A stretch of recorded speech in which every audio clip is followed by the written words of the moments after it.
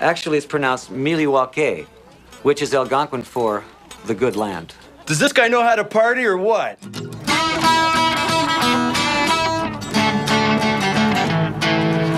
If you're gonna hear one word repeated today, it's gonna be millennial. So we came here to the streets of Wisconsin-Madison to ask all of these folks what they think. I'm from Alaska originally, and I'm here for school. I'm from Minnesota. I'm from Beijing, Florida. From just outside of Cleveland. Marshfield, Wisconsin. Milwaukee, Wisconsin. California. Grew up in California and moved back recently to come to school. I'm from Chicago. Cincinnati, Ohio. Okay. Mike, M-I-K-E. And he's intercepted! Michael Caputo! Pittsburgh, Pennsylvania. Okay, so when you hear the word Wisconsin, what are the first three words that come to your mind? Badgers, cheese, good education. Badgers, cheese. Cheese, beer, winter. Definitely snow, beer. Snow, cold, and cheese. Cheese. We got some really nice blue cheese right now. I really like pepper jack. From, don't tell me, Wisconsin. Yes, the cheese state. Cheese. I probably shouldn't say this. White people, farms. Beer, cheese, and Beer, cheese, college. Cheese. and cold. Fun. Awesome cold. Hardworking. And it's really pretty here. Lakes. A lot of lakes. Look at our license plates as America's Dairyland. You look at what the Milk Marketing Board does. You look at other ag groups that have really pitched that quite successfully. And I think the same holds for tourism, which also came up.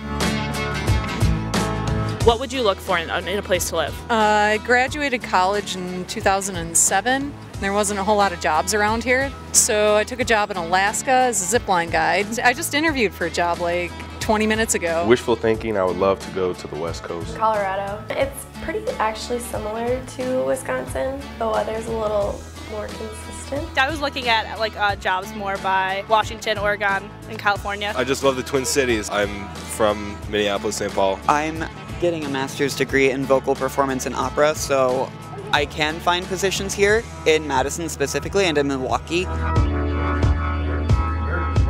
They sometimes think that the opportunities are actually in sectors of Wisconsin that perhaps don't have as many jobs as they believe, but they're overlooking some of the sectors that have a lot more jobs. What kind of jobs do you think you would find in the state of Wisconsin? I would assume it was dairy. Probably the dairy industry. Could I say dairy? Agriculture. I know there's a lot of agriculture industry here. At least in Madison, there's a lot of government jobs. Probably research based off of the university. More business-orientated type jobs, where I want to go more tech-type jobs. I came up and I saw Madison, and it blew away my expectations. It wasn't what I expected.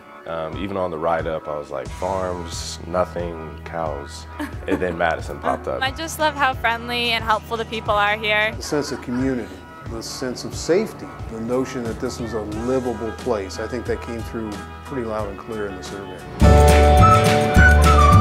Everyone's really nice here. People are really friendly. I just really like the culture of the state, and I like to ski, and there's snow here, so it's beneficial. I like 8 months out of the year. Yeah, it's nice, but it's some of those brutal months. I was born and raised here, and I'm comfortable here. I want to stay here. You want to stay here? Yeah, I'll be honest. I want to stay here. Hey, I'm with you. I'm with you.